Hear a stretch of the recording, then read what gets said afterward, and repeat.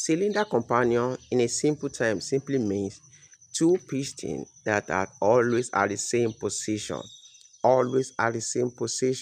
but at different stroke.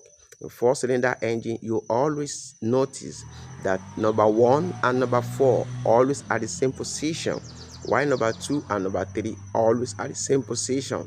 While in six-cylinder engine, you also have cylinder number 1 and 6 at the same position, cylinder number 2 and 5 the same position, cylinder number 3 and 4 at the same position.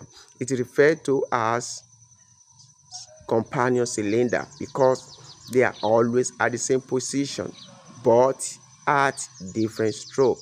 For full understanding, watch the video linked to this short video, the comment section or in the description.